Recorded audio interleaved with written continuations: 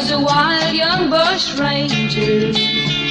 Out of Victoria he rode with his brother Dan. He loved his people and he loved his freedom, and he loved to ride the wide open land.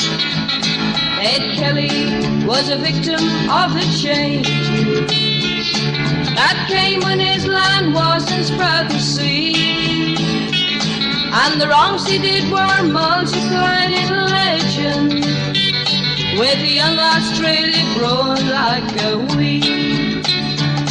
Ned Kelly took the blame, Ned Kelly won the fame, Ned Kelly brought the shame, and then Ned Kelly had.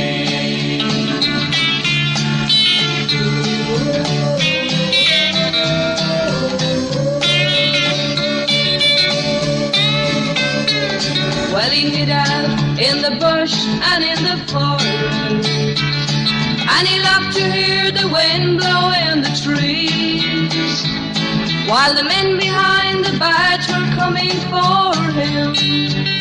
Ned said, they'll never bring me to my knees. But everything must change and run in cycles, and Ned knew that his day was at an end.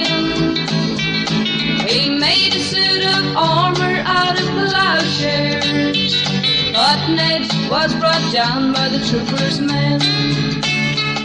Ned Kelly took the blame, Ned Kelly won the fame, Ned Kelly brought the shame, and then Ned Kelly had. Ned Kelly took the blame, Ned Kelly won the fame, Ned Kelly brought the shame, and then Ned Kelly had.